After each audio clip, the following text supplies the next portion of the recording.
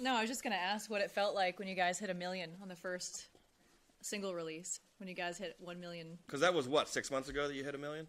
I know 3 months ago. It was the end of October that we hit 1 million. So it's the growth. It took 11 months to hit 1 million, and then now 1 million in a month, which is pretty crazy. Yeah. But I mean, I was like really. That was something that I was like manifesting when we put it out. I was like 1 million streams, 1 million streams. Like that was like a really big like moment that I wanted to hit, and so yeah, I was like very, very excited and proud that like 1 million times it had been listened to. Yeah.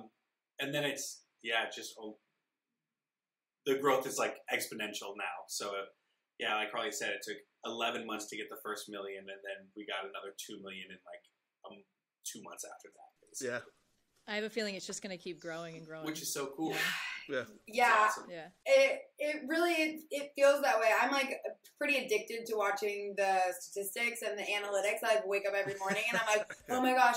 And like we're at a 70% increase from last month, which is just an insane amount of growth.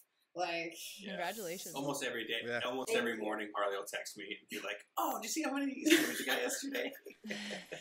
it's exciting. People seem to love the hook of the new one. Does it feel like that? Oh, yeah. Obviously, I can't do it justice, Totally. but it's great. I love it. I could get it stuck in my head all the time. Yeah. I'll wake up in the morning, be in the shower, and be like, what am I humming? And I'm like, oh, Harley's dance song again. Oh. Stuck in my head.